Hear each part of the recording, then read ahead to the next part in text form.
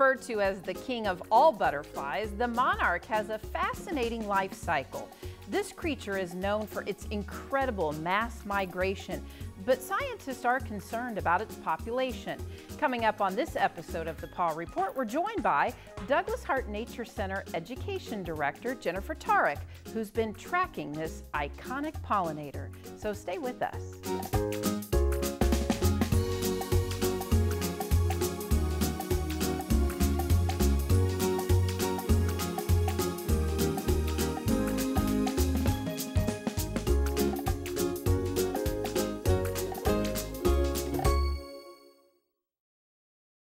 Dave's Decorating Center is a proud supporter of the Paw Report on WEIU. Dave's Decorating Center features the Mohawk Smart Strand Silk Forever Clean Carpet. Dave's Decorating Center, authorized Mohawk Color Center in Charleston.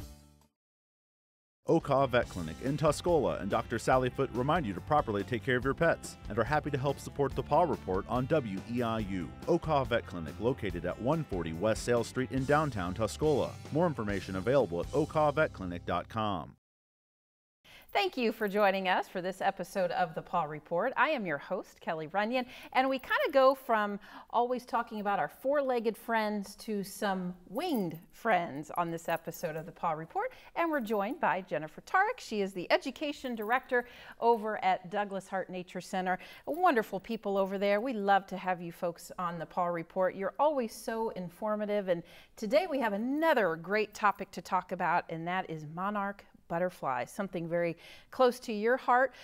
Jennifer, what started your fascination with the monarch? I think it was just butterflies in general. I grew up in the country on the farm and just always saw butterflies. They were one of the first insects that just fascinated me. And I think that goes for a lot of people when they're thinking about insects. Some people are like, no, I don't do insects. And some are like, yeah, some insects are okay. Some are, not crazy about them.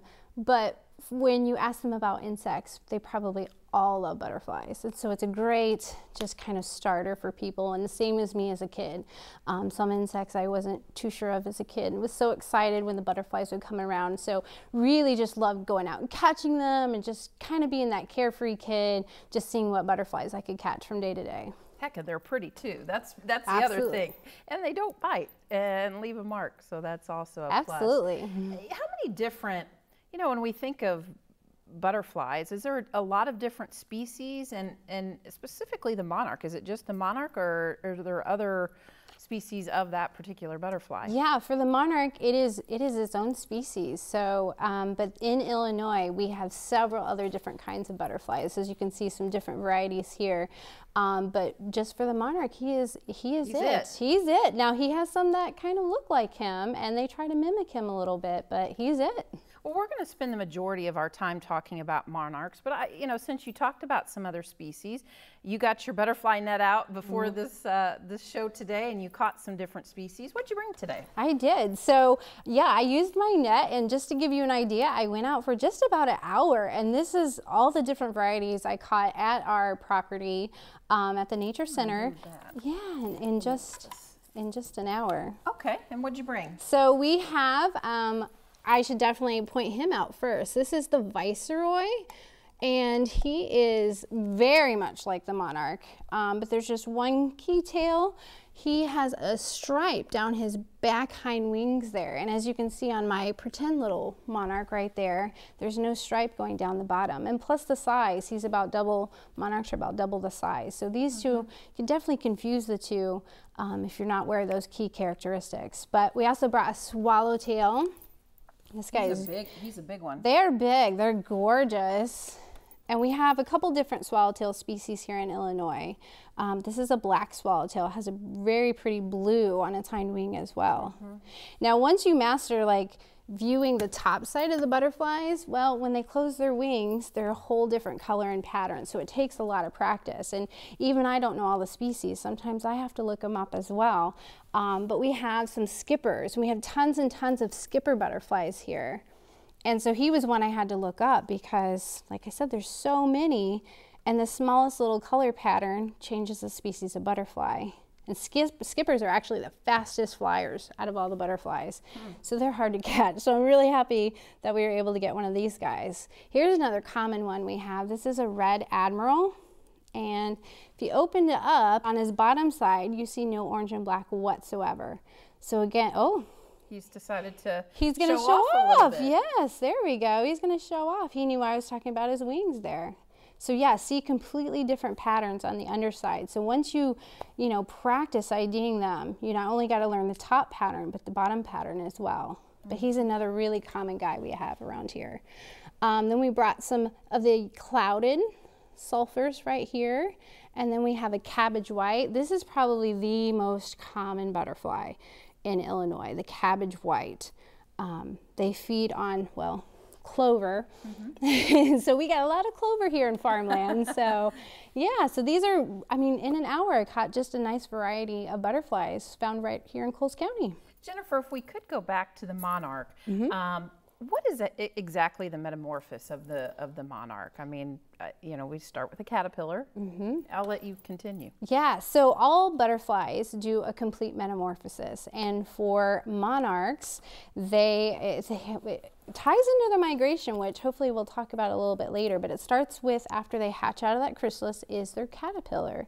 And they're very, very, very tiny, and all they do is eat, right? Eat, eat, eat, eat, and they molt, and each time they molt, they grow a little bit bigger, finally till they're just so plump, they know it's time for them to become a butterfly. So they crawl up to the perfect spot, and they hang themselves in a J. So they'll be hanging there in a perfect little J, hanging upside down, and then soon enough you'll see the chrysalis. And they have, monarchs in my opinion, have the most beautiful chrysalis. They have a green with gold little spots and lines on them. Is it a cocoon? And in fact, I have this great, yes.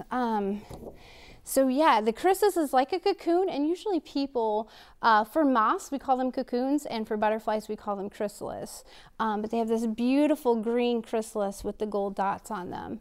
And after a few weeks, well, something just magical happens in there. And as hard as I try to study and understand what happens in this stage, to me, it's still just magic. What happens is that caterpillar, it releases enzymes, and it breaks down the caterpillar's body. So it's kind of like caterpillar soup going on in there. Oh boy. Yes. And then those body parts will develop in that butterfly. Interesting. Yes. Is it more like a cocoon? Yeah. So he's sealed in there pretty tight.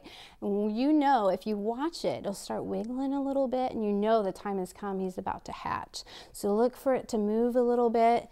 And then you start to see the black just a little bit, and he's about to emerge out. And once he does, he'll be there for several hours because he has to dry off, and he's pumping blood through his body to dry off and get ready to fly away. How long is the process from start to finish of that metamorphosis? It usually depends, but 2 to 4 weeks. So he'll be in there kind of cooking, if you will. Excellent. Now, what are some of the interesting, I can set this down for you. Sure. What are some of the interesting facts about a monarch that maybe just, you and me wouldn't know? Some of the interesting signs. So with monarchs, as caterpillars, they feed on milkweed, which is actually a poisonous plant. And so that poison actually stays with the butterfly. So once he's gone through his whole process and he's an adult, he is a venomous butterfly. And so birds know, I'm not going to eat that butterfly. He's not of interest to me. He's poisonous. And so some say, well, the viceroy mimics him perfectly, so birds won't eat him as well. So they are a very yucky tasting butterfly because of the venom from the milkweed that they eat.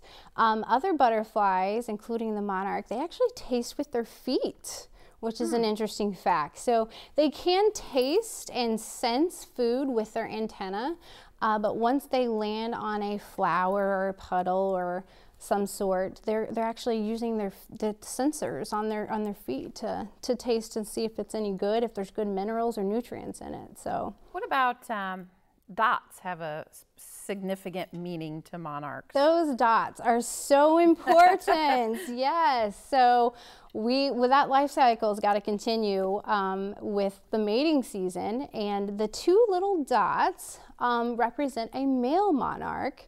And in fact, I can show you on this one if you want. I'll have you hold it up to, there you go. Yeah, so here are two little spots on him, and those are that's his cologne, or his pheromones, I like to say. And those are gonna release that scent into the air so he can attract a mate and attract the females. So you know, if you go out and catch a butterfly, if you see one with those two little spots on a monarch, you know you've got a male. What about, do they have lungs? They do not have lungs. They actually pull in air. There's, as with a lot of insects, they have little holes down the side of their body called spiracles, and they push air in and out through there.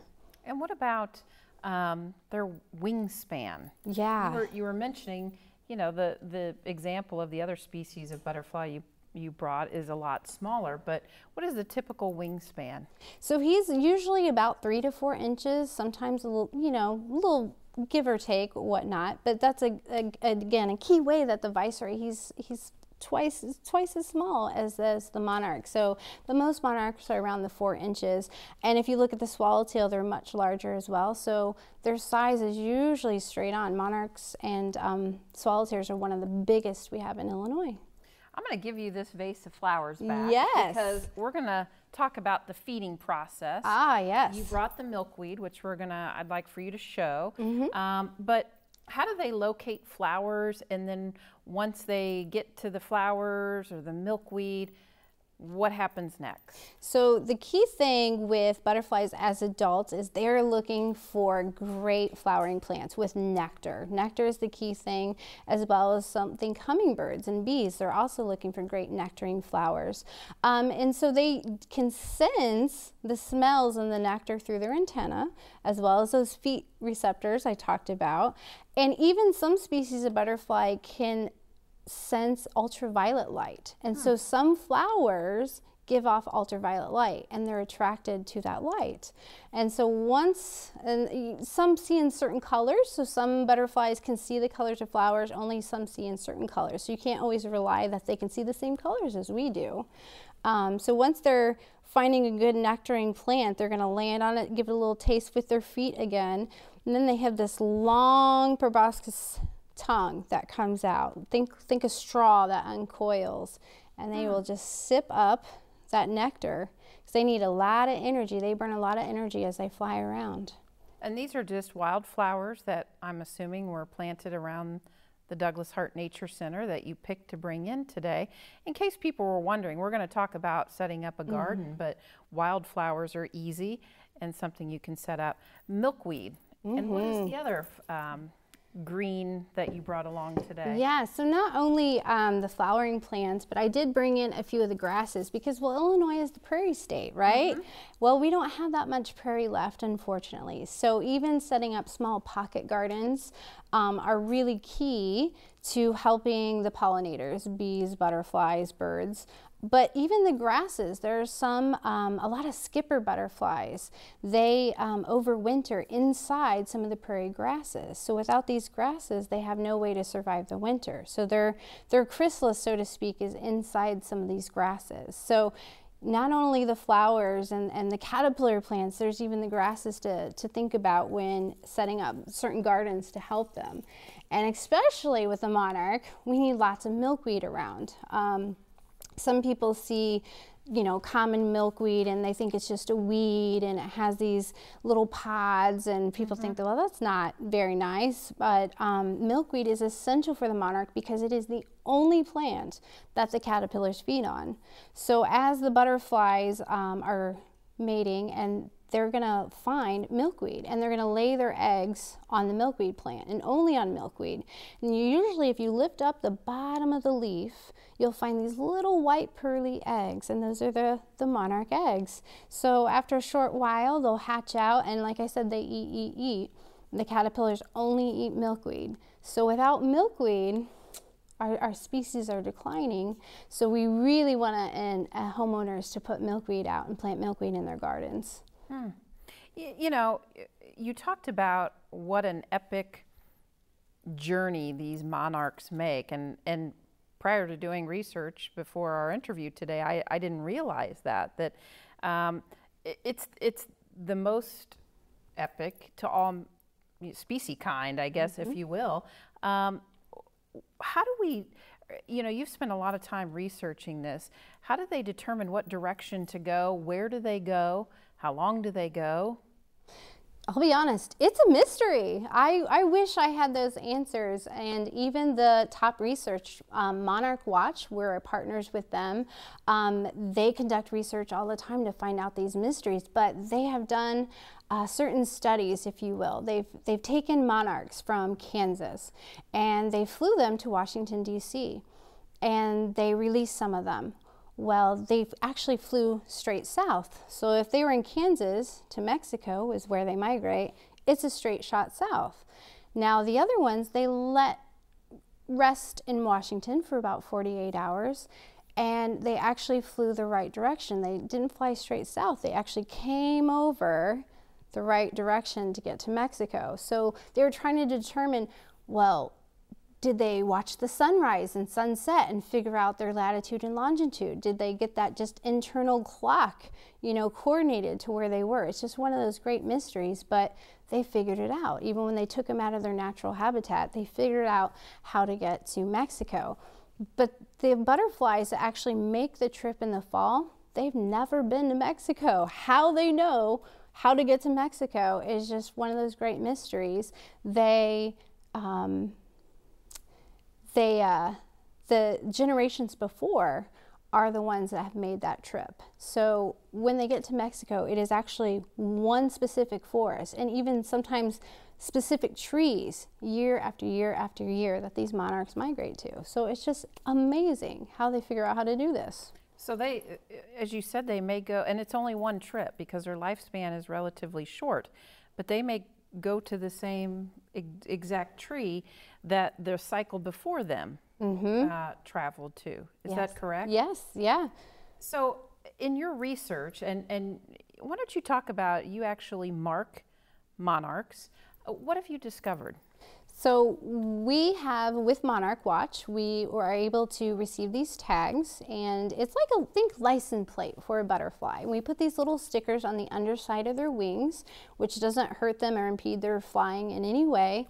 And with that, we've been able to study how weather patterns have affected them. So we can watch storms come through and see these butterflies get thrown off course.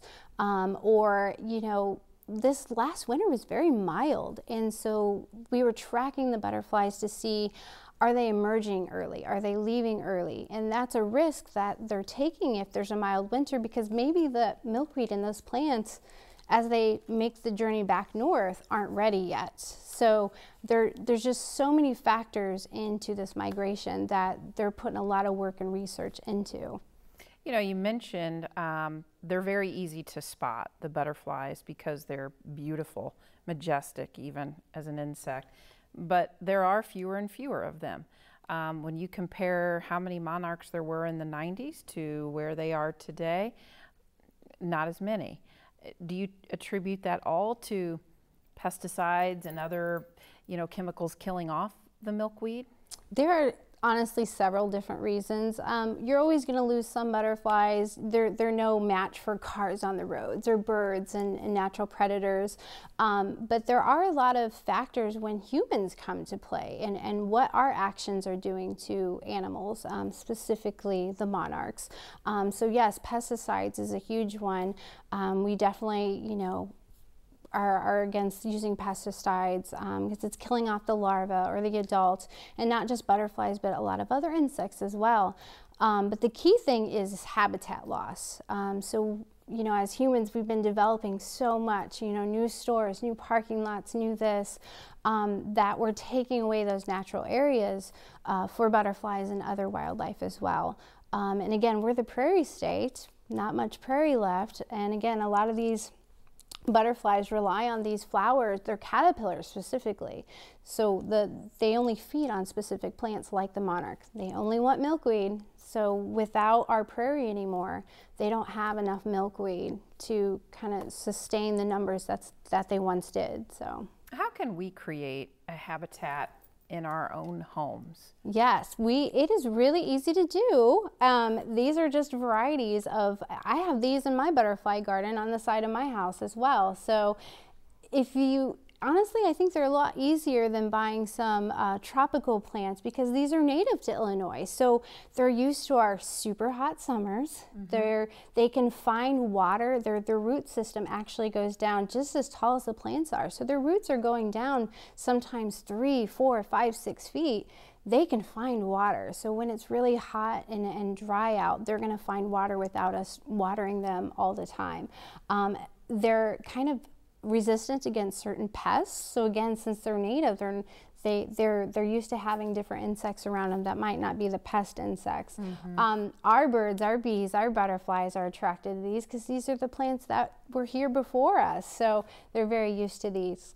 So there's a lot of good benefits to these butterfly flowers, and there's a lot of good local resources just right here in the community that you can obtain these flowers from. And milkweed too. And I'd have a milkweed feeling too. people might be kind of skittish about putting a weed in their yard when they try so hard to get weeds out. Yes. So is milkweed something that you have at the nature center that somebody could maybe come and get some? We do. During the fall, we actually go out and collect seeds of a variety of prairie plants, and we prepare them in our greenhouse. And so we have a greenhouse full of these plants. And usually around April for our Earth Day festival, we have a plant sale where folks can pick up some of these plants, and we always have milkweed available. Excellent. You brought along your net.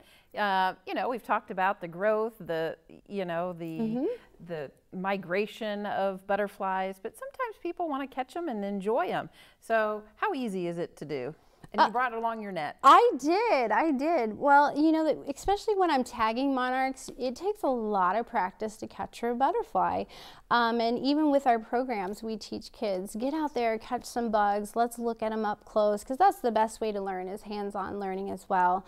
But it does take a little practice. So I have definitely learned a couple tips along the way. And this specific kind of net is one I would definitely recommend. Notice it's kind of the mesh and the see-through. So kind of our strategy is we wait for it to land. As funny as it would be to see us running through the prairie trying to capture them. Some people probably do. Yeah, it makes for a comic viewing, but it just takes patience. Wait for them to land on a flower, and it's really easy just to get that net right over those flowers. And then you're able to just grab him and slide him up this net without harming him in any way. And then you're able to see him in there and transfer him to maybe one of these bug boxes to look at. Great for kids as well to have these. But this is our strategy when we tag monarchs as well. So we got to get him in the net and then put that little sticker on his wing. So it does take a little bit practice. But we actually have a crew of, I have about 15 volunteers who help in the tagging process with monarchs as well. So. And you probably host programs throughout the year in case anybody's interested in getting some more information or maybe learning a little bit more, maybe addressing some topics that we just didn't have time to today at the Douglas-Hart Nature Center. Absolutely. We will be hosting our tagging program in the fall, every fall actually. We've had butterfly garden training workshops, so people actually get to lay out the different plants and plan their garden and ask our land stewardship director or myself different questions about different flowers, what would work best for their gardens. So there's probably a variety of programs that would work for their interests, whether it's the butterflies or the prairie plants we've shown today. Excellent. Jennifer, thank you so much for getting a workout and getting all the butterflies to bring in to the studio today, and also for sharing your knowledge and love of the monarch butterfly. We appreciate you joining us. Yes, thanks for having me. And thank you for joining us for this episode of the Paw Report. We'll see you next time.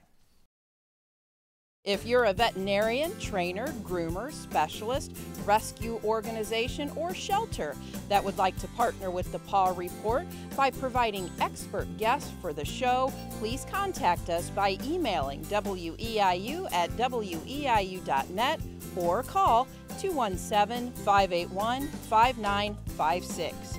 If you have a topic you'd like to see on the show or questions for our experts, contact us with those too.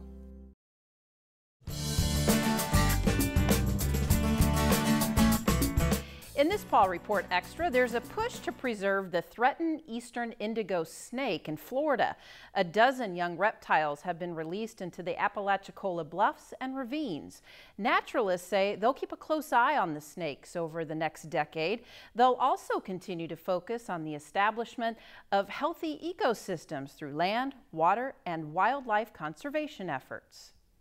The indigo snake basically maintains the balance of the population in this type of community. So incredibly important, and it was important that we restored the site and had the right conditions on site before we reintroduced them to give them the best chance of survival so they can repopulate the area. Eastern indigo snakes are the longest native snakes found in the U.S. Okaw Vet Clinic in Tuscola and Dr. Sally Foote remind you to properly take care of your pets and are happy to help support the Paul Report on WEIU. Okaw Vet Clinic located at 140 West Sale Street in downtown Tuscola. More information available at okawvetclinic.com. Dave's Decorating Center is a proud supporter of the Power Report on WEIU. Dave's Decorating Center features the Mohawk Smart Strand Silk Forever Clean Carpet. Dave's Decorating Center, authorized Mohawk Color Center in Charleston.